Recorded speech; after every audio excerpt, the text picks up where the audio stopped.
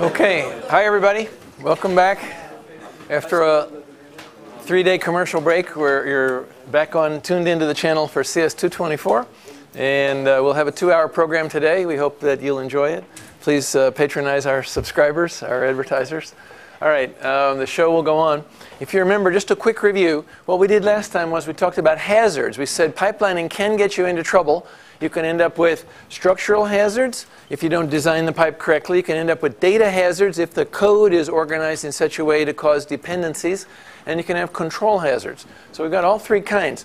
Now, one way to resolve hazards is by waiting, but that means we lose performance. So we prefer not to wait if we can find better ways. We looked at structural hazards.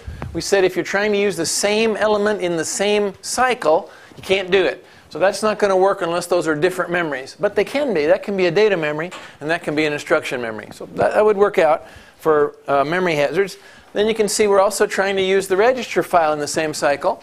And that won't work unless we design a way to let it write into it and read from it at the same time. In fact, we prefer to write into it first so that we can read that data. In other words, the data that we write into it here could be read out here in the second half of the clock cycle, but we have to make sure the write is done in the first half of the clock cycle. And the way we do it is we make the timing edge for this register file to be the opposite edge from the timing edge for the pipeline registers. That means that it can take a data at the half cycle point and then give that data out and be loaded into the register of the pipeline stage following that. So that will work. All right, now there is sometimes though when we have hazards not caused by structures but caused by code.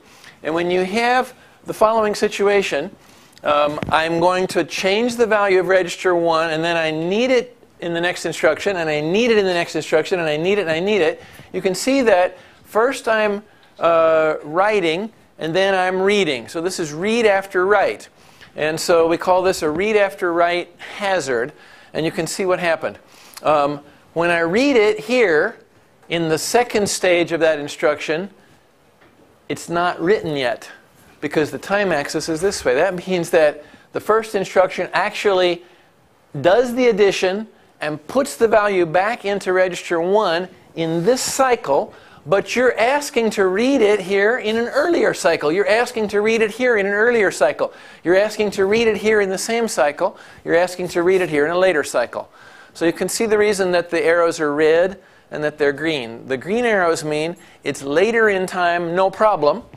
This register read will get this value. So therefore, changing register 1 here will cause this read to get the new value. And the same thing happens here. It will be the new value of register 1, no problem. It's enough after the add. As you can see that in time it's later. But what about these? What about these? Arrows that go backwards in time are called hazards.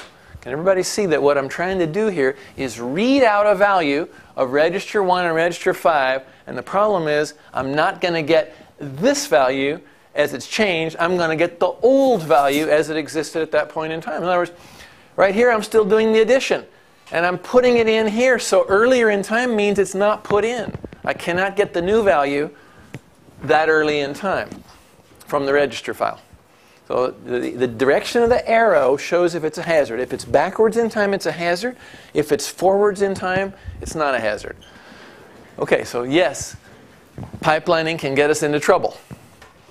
Now, can anybody suggest some ways to get out of trouble?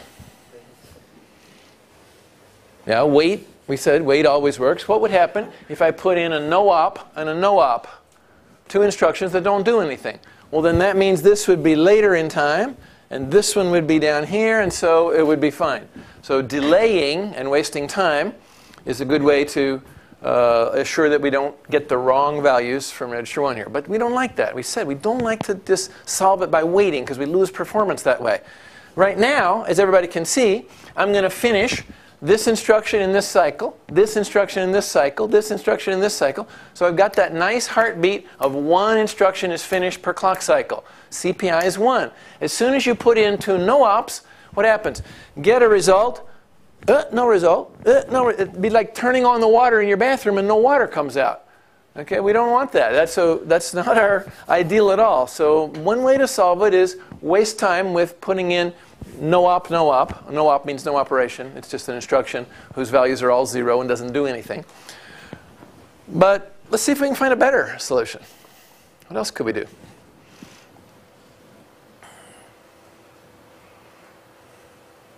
You know, instead of putting in useless instructions here that don't do anything, would it be possible to put in some useful instructions?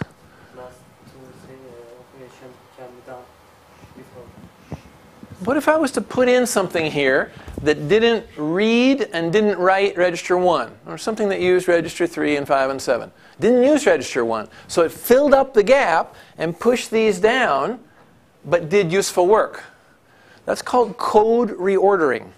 Changing the order of the assembly language instructions in order to keep the pipeline moving and not lose performance. Okay? Now, who would do code reordering? Who would change the order of assembly language instructions? It would be a compiler job, right? And not every instruction is going to work. For example, is bringing this exclusive OR up to here a good candidate for filling the gap? No, because it uses register 1. So same problem. Instead of this being dependent backwards in time, it'll be to that one. No, we have to find instructions that don't use register 1. There's none of them visible here. Maybe they're here, maybe they're down here, but we could put them here. So code reordering. And smart compilers do that all the time. Smart compilers have to have that intelligence built in order to keep the performance of the hardware high. They reorganize the order of the code. But they have to be sensitive to what's called data dependencies. Do you see why register 1 is colored here? There's a dependency, isn't there? The thing I want to write here, I need to read it here. So I'm reading it after I write it. Okay, it's called a read after write dependency. It turns out to be a hazard on this pipeline. There's other kinds of dependencies where you write a value after you wrote the value. There's dependencies where you write and then read. In this case, where you read and then write. So we don't want to get the wrong value. So whenever you have data dependencies in the order, one sure way is to finish completely the first instruction before you go to the one later. But that's against pipelining. So pipelining says don't finish it completely. Just start it and then start the next one. And start the later ones before the earlier ones are done. That is the risk factor right there. So data dependencies in your code can turn into data hazards. It depends on the pipeline. In this pipeline, as you can see, 2 dependencies are hazards and 2 more are not. 2 dependencies are hazards and 2 more are not. But can you imagine what would happen if there was more stages here? A longer pipeline will mean a greater separation between this, and what will that mean? If I separate these out further in time, what will happen with more stages in my pipeline? The window of instructions gets bigger that are at risk of being a hazard. Does everybody see that? Whereas right now, the window between here and here is 1, 2, 3. So 1, 2, 3 instructions are directly affected, and we fix that one by this little trick. So it's, the length of that minus 1. So these 2 are at risk. If I stretch this out, I'll just make the window of instructions that are at risk larger. If there's any data dependencies, those will be hazards if they're in that window. So the length of your pipeline determines the percentage of dependencies that turn into hazards. Okay? As you see here, I've got 4 dependencies, but only 2 of them are hazards because the pipe is a short pipeline. So long pipelines have greater risks of this stuff. Okay? Now, solving it by code reordering is one way. There's going to be another way that we're going to show in just a minute, but I'd like you to think about it first. So change the software was one fix. Drink tea and waste time was another fix. Got any other ideas? Yeah, okay, if stretching it out makes it worse, somehow shrinking it could make it better. Yeah, if I got rid of this memory stage here and just went from from ALU right into register, that'd be great. But then I wouldn't be able to do loads and stores. I could only do R-type. These, as you notice, are all R-type. Yeah, if I took that out, it would reduce the size of the window. Well, how about instead of making the hardware that different by removing a unit, what if there was another solution that was modify the hardware but didn't hurt other instructions? Then we wouldn't depend upon the compiler to have to try and find code to reorder. You know what? The compiler might not find code to reorder because it has to have certain conditions. It can't have any dependencies on one, okay? But it also can't have dependencies on things previous to this, and it just might be there isn't any such instruction to move in, or it finds one but not two. So you can't always count on the compiler to be able to find a good candidate and put it in place. So reordering in software could be substituted for reordering in hardware. And fancy modern processors actually reorder the instructions in hardware. They say, okay, I got that one. Okay, I got that one. Okay, I got that one. I'm going to change the order that I send them into the pipeline. So hardware reordering can actually happen. So, but reordering is one approach. It only works if there's good candidates. Now, let's talk about change the hardware. Modify the hardware. I'd like to ask you the question, what am I writing back into this register file? What am I going to write in this register file? The new value of the results of that addition. Two things got added, it makes some result, and I'm going to put that result in R1. Tell me, do I know that result right here? I do, actually. Tell me, is that point there in time enough to give it to the subtraction or to the ANDing? From there to there, yes, is forward in time. So if I could take that result from that pipeline register and send it into the ALU instead of the old value, notice it's the RS value. So I don't want the old RS value coming out of register. I want to say, no, no, no, no, no. I've got a new value for you. I want to have it right here. It's one day will be register 1, but we haven't got there yet. But I know the value, and you don't care its name. You just want that value, and I've got it. Give it to you right now. Okay, we call that forwarding, because instead of going backwards in time, we're going forwarding in time. Now, if you look closely, you'll see that what's been done is the value stored in the pipeline register got sent to the front of the ALU. We're going to put a multiplexer here and give us a choice. That one M or that one M. So it means that the pipeline register has to give feedback to the input side of the ALU, and we'll have to have a mux there, and we'll have to choose, do we forward a value from my output around to my input, or do we just take the normal values out of register? And the answer is we forward when there's a data hazard, and we don't forward when there's not a data hazard. Pretty clear. So a modification of the hardware will be another possible solution to this. So now we got 3 solutions, actually 4. First one is don't do anything, just fill it with no ops, stall the pipeline, waste time, waste hardware, lose performance. Second one is reorder the instructions to try to put something not dependent on register 1 in the place. Software reordering would be done by the compiler. Hardware reordering would be done literally in a very fancy control unit inside the processor. Third way is modify the pipeline's hardware itself to allow feedback, which we have named forwarding, because it gives us an arrow forward in time.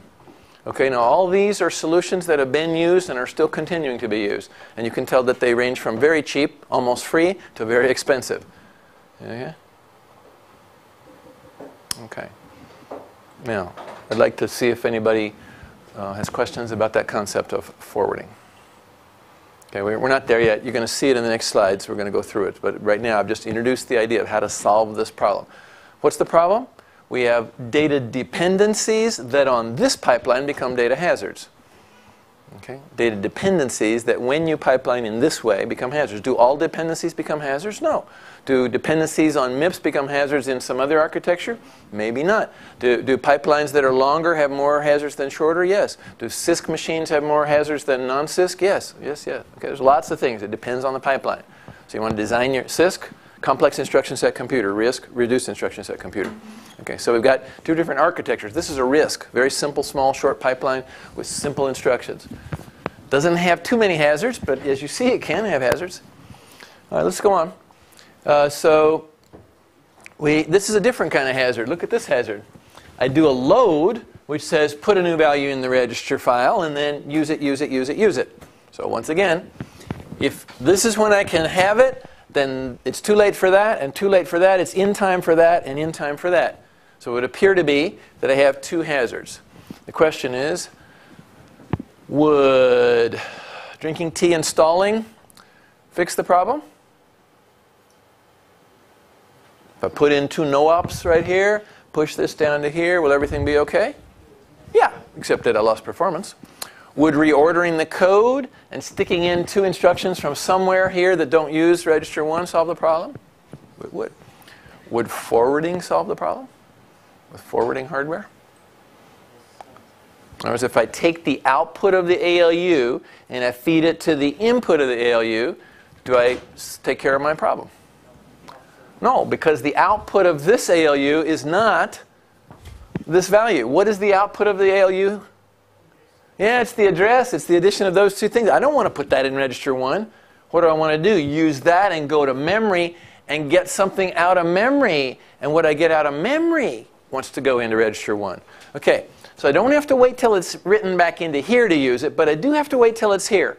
So now my question is, when it's here in the pipeline register, I've gotten it out of memory, can I use it in time for this situation here?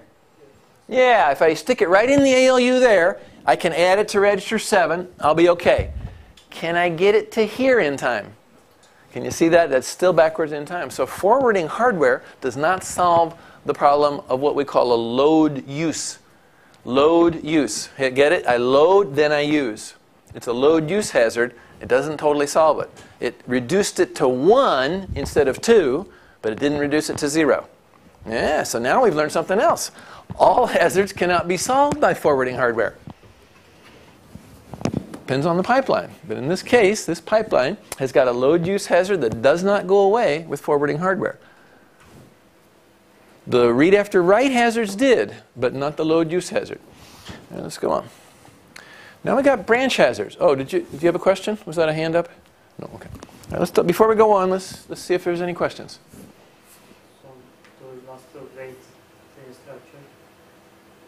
So since we weren't able to solve it with forwarding, must we wait? Subtraction operation. Yeah. This subtraction can't happen here. If it does, it's going to use a wrong value of this and get a wrong answer. So therefore, what do we have to do? Either push in a no-op or push in another instruction. But subtraction cannot happen in the next cycle after that. So therefore, our choices are reduced. Reorder the code or drink tea. That's all we can do. Yeah? You said that this problem can be solved by the intelligent compiler. If it can find instructions to put here, called code reordering. Yeah. Okay. Yeah. And I didn't say always. I said sometimes it can do something. And I also said hardware can do that reordering as well. Yeah. Intelligent hardware. Yeah, I just understand. While we are doing our project, we make their order and we yes. Use lots of load, word, and read. Yes. After that, but yeah. we didn't. You didn't think about pipelining, yes. And so you didn't realize that could cause a problem. Yes, but it didn't cause a problem. Why? Because the Mars simulator is not a pipelined simulator. The Mars simulator finishes one instruction before it starts the next one. That's why. Yeah. It finishes completely and then says, now do the next one. It's a simulator, and so it's a software model of a single cycle processor, but not a pipelined processor. So you don't ever have issues with the Mars related to data dependencies. Yeah, in your project you wrote lots of these kind of things and probably these kind of things too. You had all kind of data dependencies. You'd never heard of hazards. And what do you think would have been the emotional reaction if good code didn't work? You would have been very angry at me. You would have said, oh, Joe, you didn't teach us about this, no fair, adilsiz, adaletsiz, you know. So no. The Mars simulator, look, the first part of the course is about learning simple architecture, simple hardware. Now we're moving it up. Now we're starting to get into more complicated issues, including pipelining and the complications that come from that. You ain't seen nothing yet. Wait till you see where we're going to go. Okay, we've got a lot more to go. The second half of the course is a course about managing complexity, because everything is performance, performance, performance. We're chasing after performance. We no longer want simplicity, keep it easy. We want performance. So, yeah, sure. Let's have a discussion here. Great. I liked your question, yeah. We solved the addition problem by connecting to ALU. Oops. Yes. Yeah.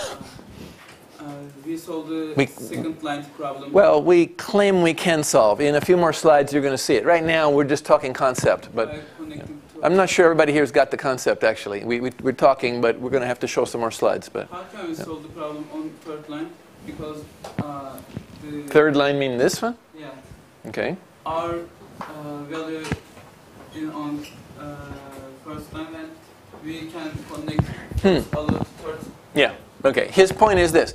If the value I want is here, then forwarding it back to the input of the ALU does great for this, but it doesn't do this, because what I need is to forward it from here to the input of the ALU 2 cycles later. That means I have to hold on to it somehow. Okay? Now, in fact, I do hold on to it. The value that I get here goes to here, doesn't it? Yeah, it just goes around here and goes to there. We don't do memory. Okay, so now, if I had forwarding hardware from the output of memory to the input of the ALU, then I'd solve this one. Everybody see that? From the output of the ALU to the input of the ALU is what I need to do that one. And from the output of memory to the input of the ALU is what I need to do that one. So I have to actually have 2 sets of forwarding. The multiplexer now is a 3-to-1 multiplexer. Right here, it's going to say, do I take the value from register, is it correct? If it's not correct, do I get the value off the ALU? If it's not correct, do I get the value off of memory? So it's actually going to have 3 inputs to choose from. And what it means is delayed 1 cycle, delayed 2 cycles, or delayed 0 cycles. You know. So yeah, that's right. It's getting a little more complicated. I didn't really want to go there because we're not seeing any pictures, but it's clever of you to realize that this one needs a different solution from this one.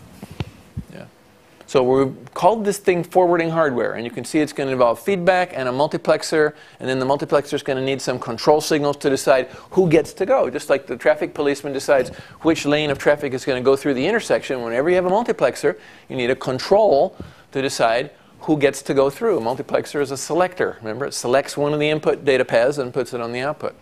So we're going to have some logic for handling forwarding. Some control logic for forwarding correctly. Do we not forward? Do we forward 1 clock cycle? Do we forward from 2 clock cycles? Okay. All right, so let's go on. Now, branch instructions can also, well, let's don't go on. Just make sure everybody got the concept at least. We're going to fix the problem of data hazards by some changes to our data path hardware. And we're calling that forwarding because it changes the direction of the arrow from red to green.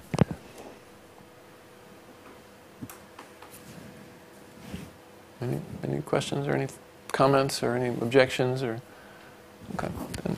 All right, so that's for data dependencies. Now, we also have control hazards that can come from our branch instructions. This is something different.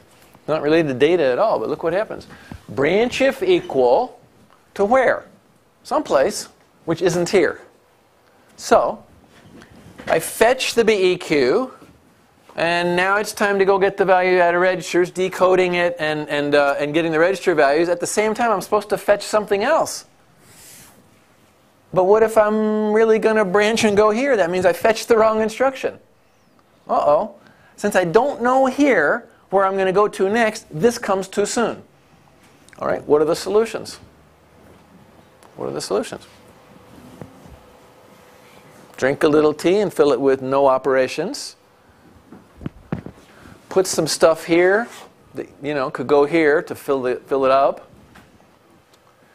Shorten this so there's less. Okay, but you can see what the problem is here. When do I know if they're equal or not? When do I know if the 2 register values are equal or not, and if I'm going to take the branch or not? Way over here at this point in time. But it's too late to catch this. So that's called a control hazard. You have to decide now what you're going to do, but it might be the wrong thing to do. So you can choose to make no decision. Just drink tea and wait. You could choose to make a decision. Let's go ahead and fetch this. And if it's wrong, we'll cancel and not change any values in memory or register. That's a possibility. Or start down one of the paths, and if it's the wrong one, vazgeç. So that means if you're right 50% of the time and wrong 50% of the time, at least you don't have to vazgeç 50% of the time. You gained. I mean, what's wrong with doing this and canceling it? That's no worse than no op. Same thing. At least you took a chance on useful work. Maybe you know if it's going to branch or not. Let me ask you a question here.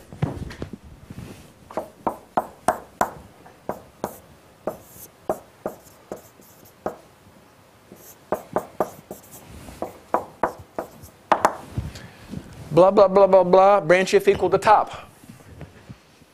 What is that? It's a loop, bottom-tested loop. Tell me, do you think that most of the time here I'll be taking the branch, or most of the time here I'll be not taking the branch? Yeah, most of the time, loops generally run quite a few iterations. Might be 10, might be 100, might be 1,000. So it's a good chance to predict take the branch if it's top-tested. Let's try another one. I mean bottom-tested.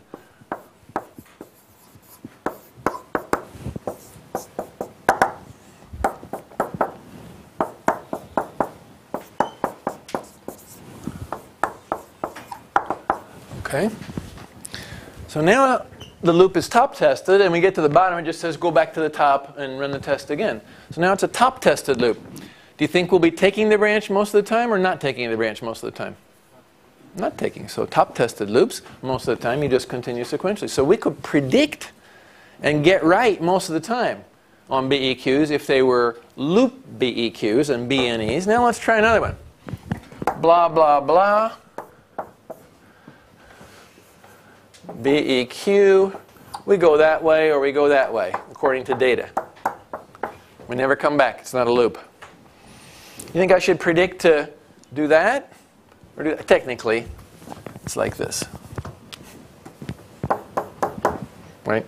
You know, this is the sequential code. This is don't do that, go somewhere else and do that. But we don't come back. It's no loop. So now what do you think the odds are? Yeah, we can't guess any better than 50-50. Maybe we take that, maybe we take that. Nobody knows. Yeah. So predicting branches is one of the ways to lower the penalty. When you're right, there's no penalty. When you're wrong, it's the same penalty as doing nothing. Everybody see that? Predicting branches is guessing, making intelligent guesses. This is something modern architectures do all the time to handle and reduce the penalty from control hazards, is they predict branches. All right, now let's talk about some different pipeline structures. You know, you got a simple pipeline, 5-stage. Oh, sir, is that all there is? No, not at all. There's as many different pipeline architectures as there are instruction set architectures and processor families. So let's have a look at a few. What happens if you have an operation that's real slow, like multiply or divide, and you know it cannot finish in the same amount of time as an ALU operation? Well, one thing you could do is make the clock twice as slow. You could put mul in the ALU and just say, but now it's a really slow ALU, so they all have to slow down and slow the clock down. Or you could say, well, mul is slow, let it take 2 cycles, and while I'm doing this and doing that, I'm multiplying. So it takes 2 cycles. We know that mul doesn't use memory, so therefore, it's like a 2-cycle ALU instruction, because all our other ALU instructions do what?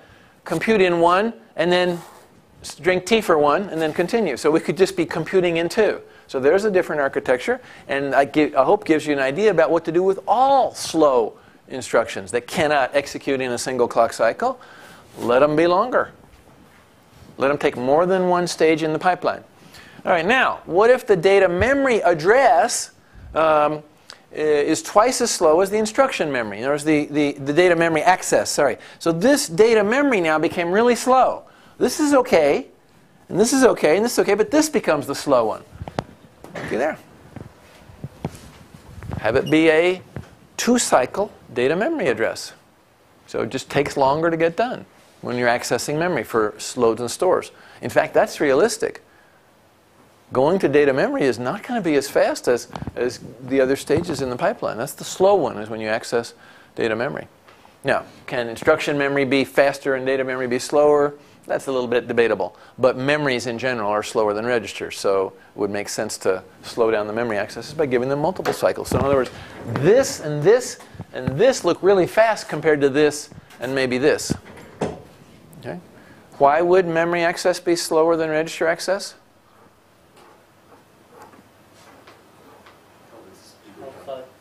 Number one reason is just bigger. Bigger things are slower. Yeah, exactly. This stores 32 and this stores 32,000 or 32 million. Of course, it's going to be slower to access. Yeah. Okay, so here's another way to approach the pipeline. Let's have a look at some other architectures. The ARM has a 3-stage pipeline. The X-Scale has got a 7-stage pipeline. These are alternative architectures. Why not? Okay. So you can see what's done in each stage is different. The architects divided up the work that needed to be done differently for different architectures. Okay, without going into too much detail, I think this pretty much explains what's going on here. So look what we got here.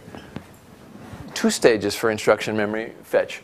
Register, shift, ALU, data memory, and then finally register and data memory 2. Notice this. If you're writing to data memory, it takes 2. If you're writing to register, you just skip and it takes 1. So this is acknowledging that memories are slower than registers are. Okay, up here, PC access and fetch it out of instruction memory, decode it and get the operands, execute it in the ALU. If there's any data memory, do that. Shift and rotate the thing and write it back. Sounds like that's going to be awfully slow because they're doing an awful lot, but apparently they've decided to design it with 3 stages and therefore same clocks for each stage. Don't ask me how. Looks like the final one has got a lot of work to do. Okay? So these are some different pipelined architectures. So let's summarize our introduction to pipelining. We're going to go after the problems very seriously and very deeply in a lot of detail in just a minute. But let's just kind of summarize where we've come so far. All modern day processors use pipelining. There's no going back to single stage. We're not going to do that. So we are going to understand how pipelines work because that's how they all work. Why do all modern processors use pipelining? It's so complicated. That's just one answer. Starts with a capital P. What is it? Performance. That's the answer. All modern processors want performance because all modern computer users want performance. So therefore, it wouldn't make sense to try to sell a processor that was low performance.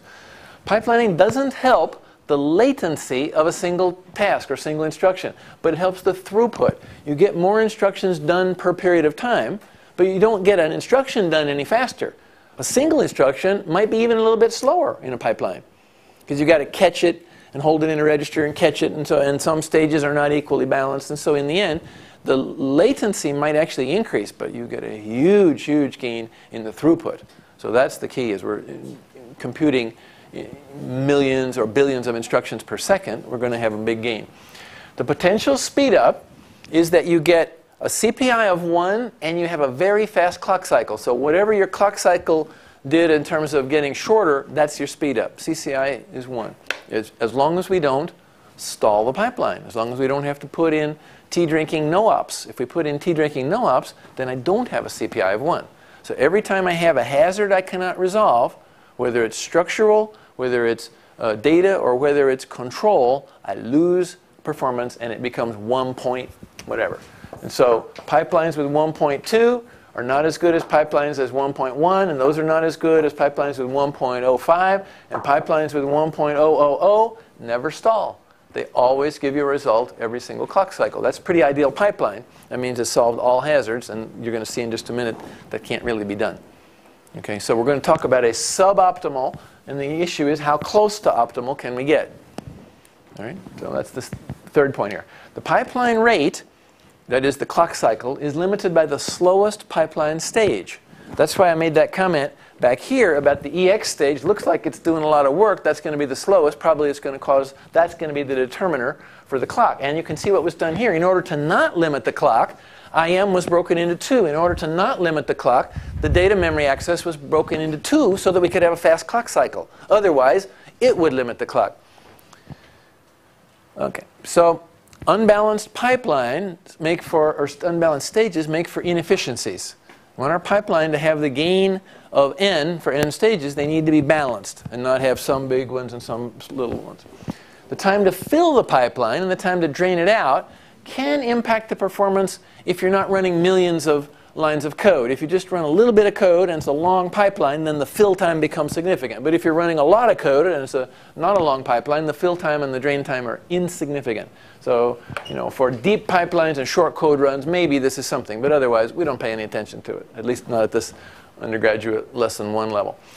Now, the key point in the last part, though, was this. We must detect and we must resolve our hazards.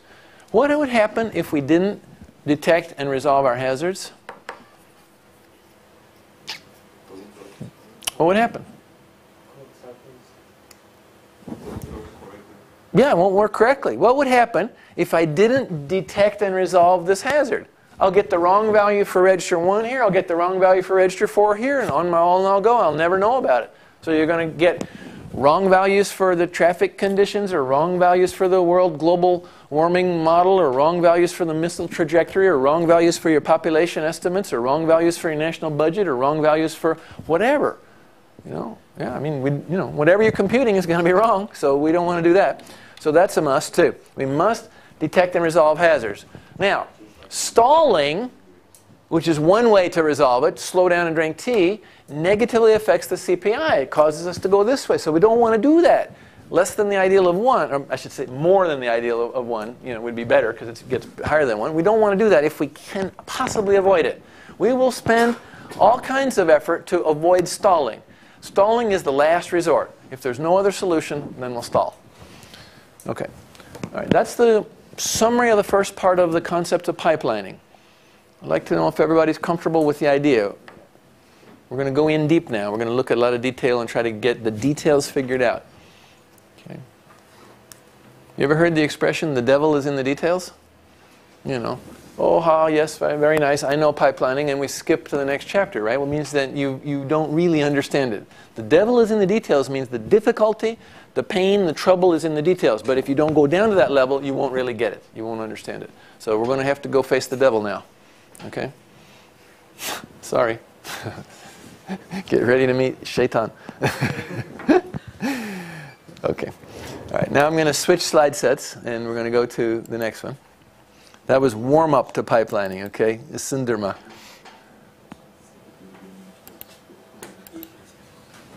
All right. Any questions?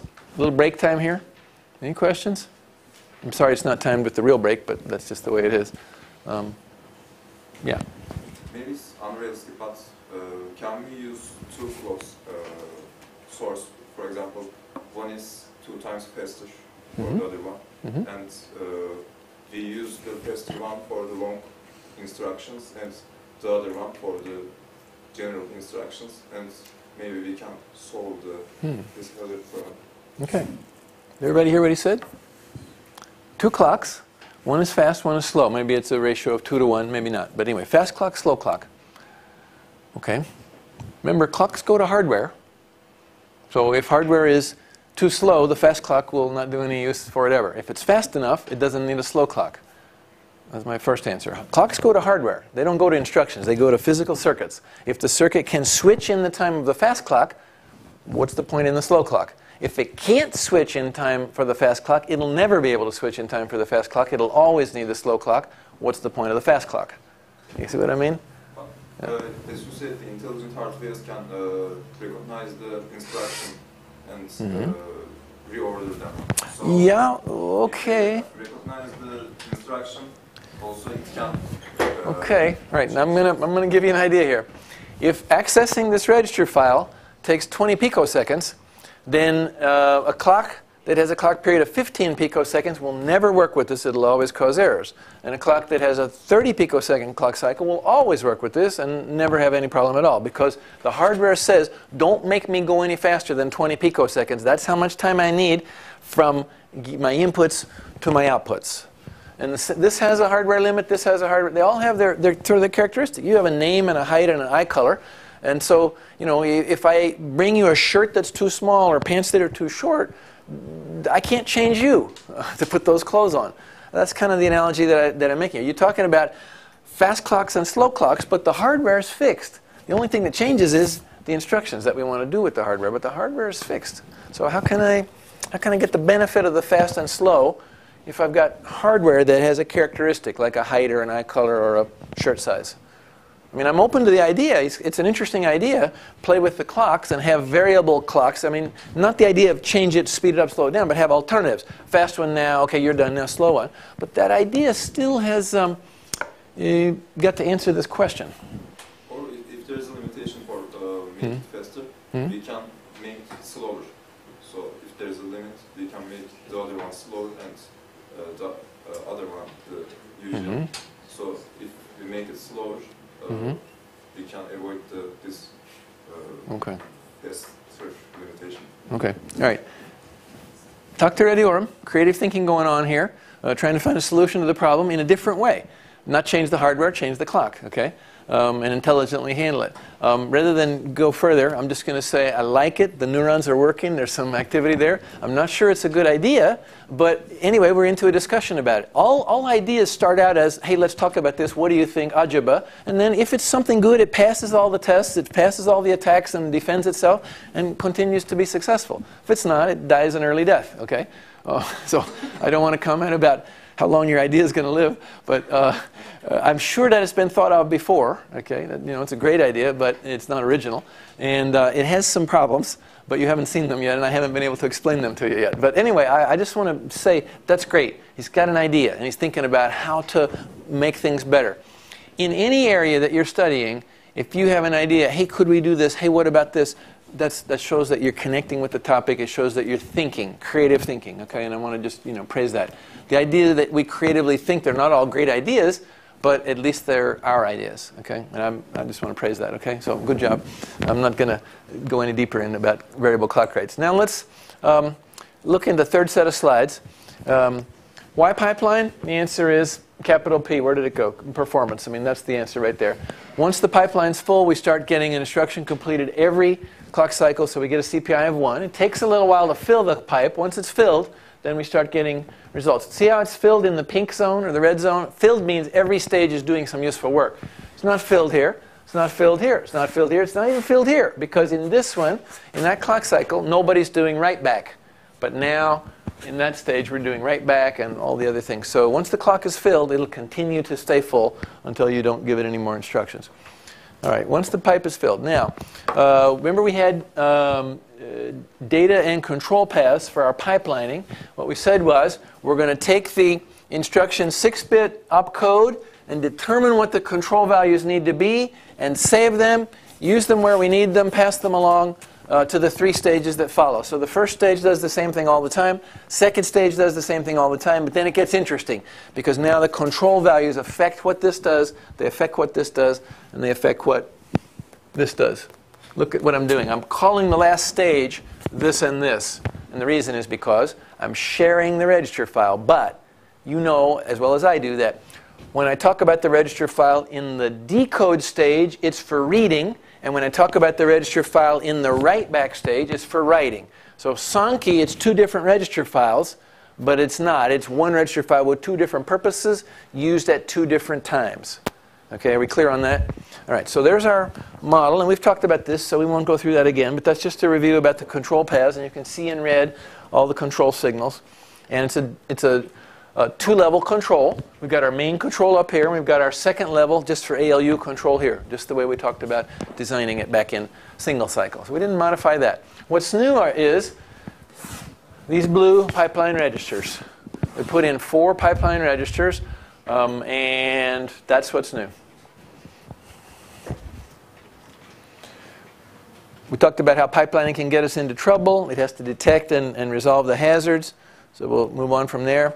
We talked about data hazards, read after write data hazards. One way to fix it is just to stall. Put in what's called a bubble. In other words, just don't do anything in the pipeline, waste the opportunity until what? Until this is late enough that we can do it without a red arrow. So now it's forward in time. That's one possibility. Not a very good one. That's not really fixing it. Another way is to have forwarding. You can see what's being done here. The hardware from here allows us to connect to the ALU's input. This is not a different ALU. It's the same ALU 1 clock cycle later. So feedback. So we need to have a mux here that says, do I take that or do I take that? And so I forward into the ALU. Another solution is to be able to forward from the ALU 2 cycles later. Not 1 cycle later, but 2 cycles later into the ALU, which would mean I'd have to delay it somewhere. And the obvious best place to delay it is in here, or with a special little register. But since it's already stored anyway. So that's forwarding, also known as bypassing. So here let's go through the information about forwarding or bypassing. Bypassing is the old name. Forwarding is kind of the more current name. You take the result from the earliest point that you have it, when the data value is available to you. It doesn't have to be in the register. It's just earlier in the pipeline, wherever you can get it. If it exists in any of the pipeline state registers, because you don't have to wait for it to get all the way back into the register file. Pipeline registers are registers too. You're holding them in registers. As soon as it's computed and you have it, you could now send it somewhere else. And you forward it to the functional unit that needs it. Usually it's the ALU that needs it in that cycle. So you forward it to the place that needs it in the cycle that needs it. Okay, for the ALU functional unit, that means that the inputs can come from any pipeline register, not just from the IDEX register. Let's go back. Normally speaking, ALU inputs come from this pipeline register, which is, the ALU inputs come from the pipeline register here, which is the instruction decode execute pipeline. Normally they just, they come out of here and go in that pipeline, and then they go in here in the next clock cycle. That's the normal place. But what we're claiming is now we could get them from this pipeline register or even this pipeline register and send them into the ALU. Well, that's going to mean the ALU is going to have 3 possible inputs. Not 3 possible inputs. Each ALU input could have 3 possible values. Okay? And other functional units might need similar pipelining, not just the ALU. Okay? For example, the data memory might need things forwarded to its inputs that don't come from the EX, whatever it's called, MEM pipeline stage. That's the normal place. The EX output becomes the MEM input. But we don't require that. We could also have forwarding from some other pipeline. The idea is given in the beginning there. You forward from any place that exists, the earliest place that exists, to the place that needs it. With forwarding, we can achieve a CPI of 1, even in the presence of data dependencies. And we should add almost, because the load hazards don't fix with pipelining. All right, so that's kind of the blurb. That's the talk. I'm hoping that the combination of words and pictures helps you get the big idea. Is anybody here quite confused? Needs some help?